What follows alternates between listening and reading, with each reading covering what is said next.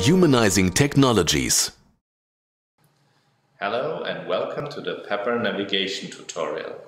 First of all, the navigation works only for Android Peppers.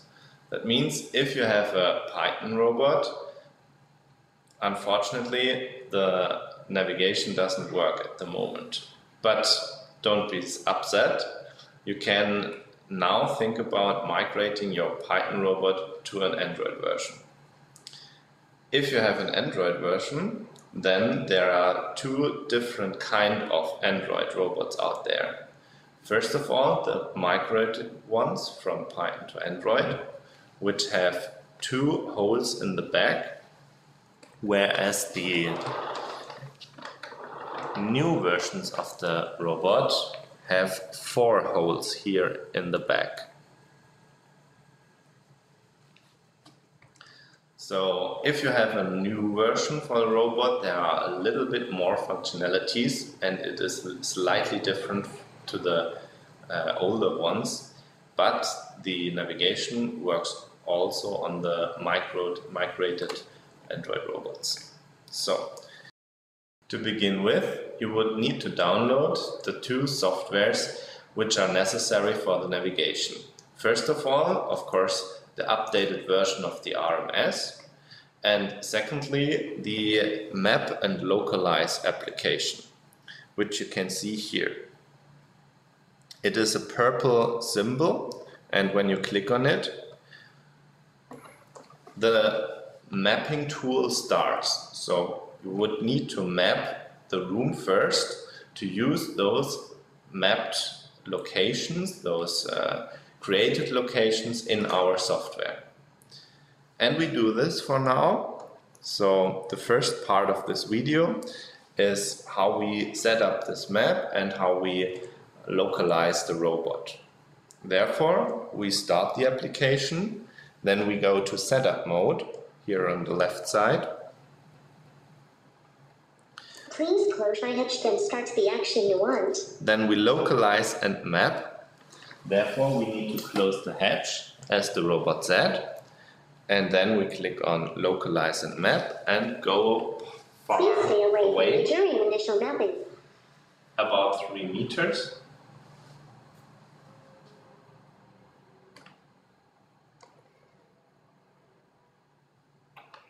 Now the robot is taking pictures from its surrounding.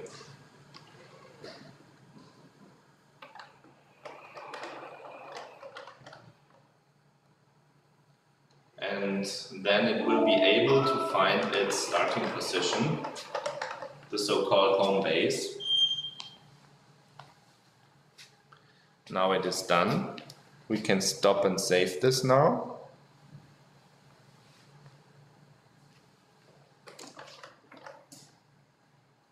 Alright, so our first location is set up. It is the home base. Now from here on we could now add new locations by clicking on the left side, from you it's the right side, save locations. We do so. If we click on the left side again, it says localize and map, then the old map would be overwritten and the new home position would be saved. But as we have already a home position, we skip this and go to save locations. There are 3 locations already. We delete the previous ones. Okay. And now we save new locations. Therefore we click on add location. And now we need to find the home, or the robot needs to find its home position again. It's asking, am I at home? Or here it's written, you are home.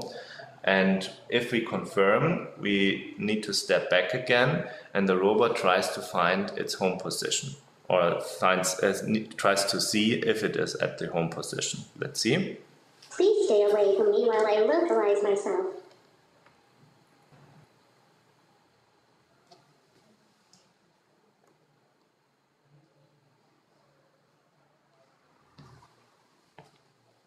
Okay, this was quick. Now we can move the robot to another position.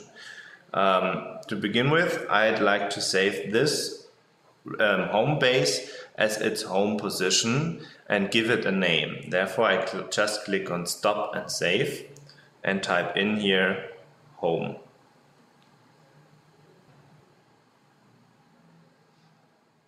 Okay, and save. So my first position is saved. I go on to the next one. Here's a differentiation between the old robot, the migrated one from Python to Android, and the new one, which is here at my side.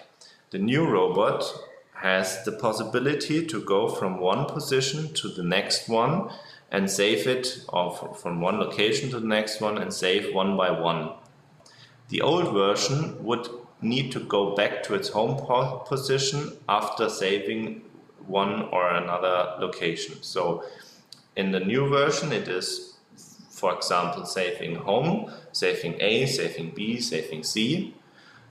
And the old version would be bringing the robot home, then go to A, save A, go back to home and localize itself, go to the next position, save the next position, and so on. We try now the new version, the one by one. So I check mark this, click on Add Location, let the robot localize itself again. Please stay away from me while I localize myself.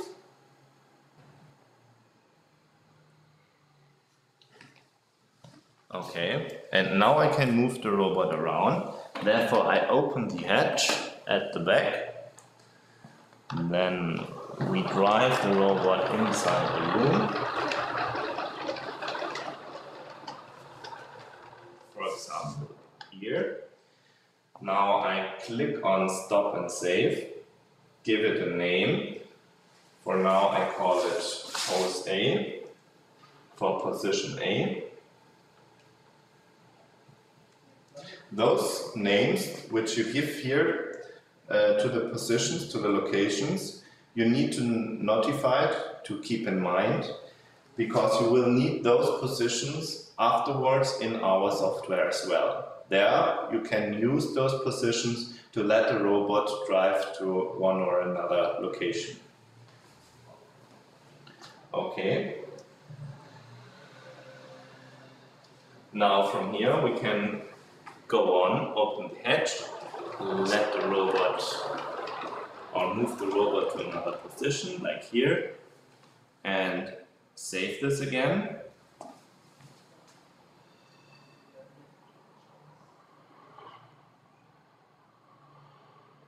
Save this as position B.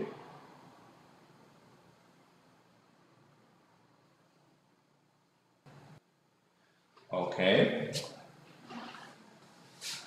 And that's it for now. So now we have three positions: home, position A, and position B. I move the robot back to its home position.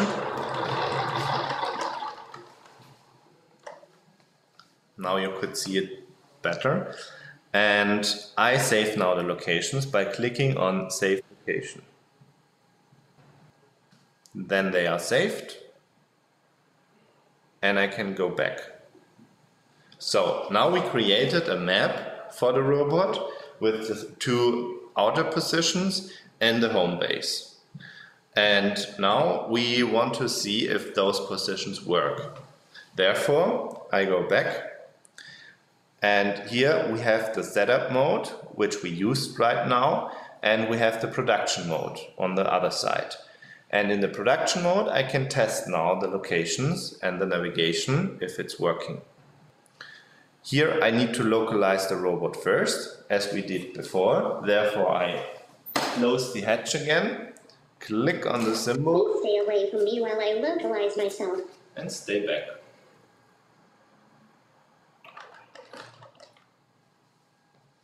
Perfect, the robot already found its home position. So I can let it go to frame A, for example, now. Let's go to POSA.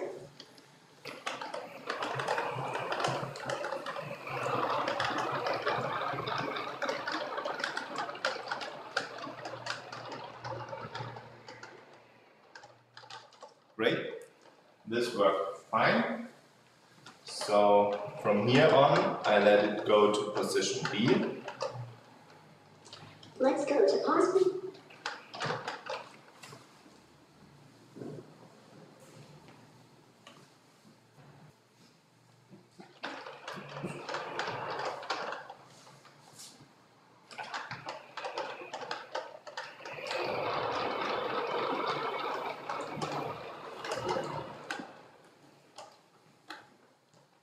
Okay, it has arrived at position B, and last but not least, we let it go to a home position.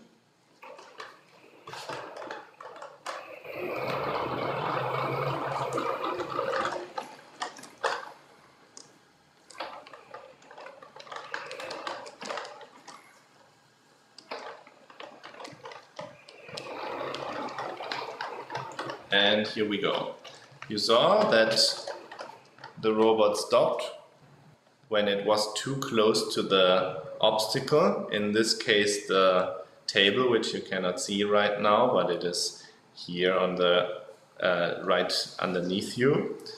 And therefore it stopped a little bit and then went ahead. So our positions are saved and they are working. We continue with part 2 in the next video. Humanizing technologies.